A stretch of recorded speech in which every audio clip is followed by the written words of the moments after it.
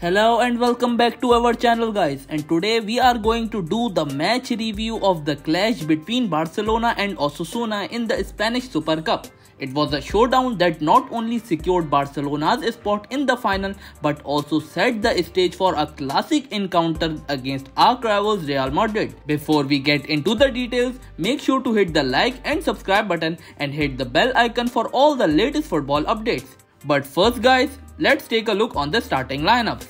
Barcelona head coach Xavi Hernandez played this game with a 4-3-3 formation, in which he started Iñaki Peña at goal, Jules Koundé at right back, Ronald Araujo and Andreas Christensen were the two centre backs, and Alejandro Balde played this game at left back. In midfield, Ilkay Gundogan started this game alongside Frankie De Jong and Sergi Roberto, while in attack, Rafinha started this game at right wing, Ferran Torres at left wing, and Robert Lewandowski played this game as a centre forward. While Osasuna head coach Jagoba Arrasate played this game with a 5-3-2 formation, in which he started Herrera at goal, Arezzo at the right back, David Garcia, Catena and Cruz were the three centre backs, and Peña played this game at left back. In midfield, Iker Munoz played this game alongside Aroz and Moi Gomez, while in attack, Jose played this game alongside Budimir as a centre forward.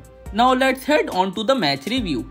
In a thrilling encounter in Riyadh, Saudi Arabia, Barcelona faced off against Osasuna with a spot in the Supercopa final on the line. The Catalans emerged victorious with a 2-0 win, thanks to goals from the prolific Robert Lewandowski and the promising Lamine Yamal. The victory sets up a mouth-watering Clasico clash against Real Madrid in the final showdown. In the second half, Robert Lewandowski found the back of the net after a brilliant assist from Ilkay Gundogan, breaking the stalemate. Despite Osasuna's appeal for a foul in the build-up, Barcelona held their ground. The second goal came late in the game, with Lamine Yamal showcasing his skills after a well-executed play involving Joao Felix. A significant talking point is whether Barcelona's performance against Osasuna indicates that they might be off the pace. While they were clearly superior, they had to rely on some luck and capitalize on their opponent's late-game vulnerability. Facing Real Madrid in the final will be a different ball game,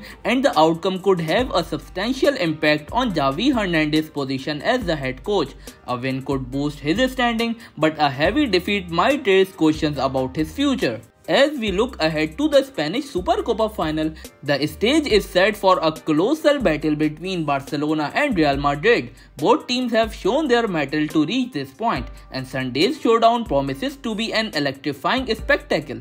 Who do you think will lift the trophy, Barcelona or Real Madrid? Share your thoughts in the comment section down below, and don't forget to like and subscribe our channel for more football content.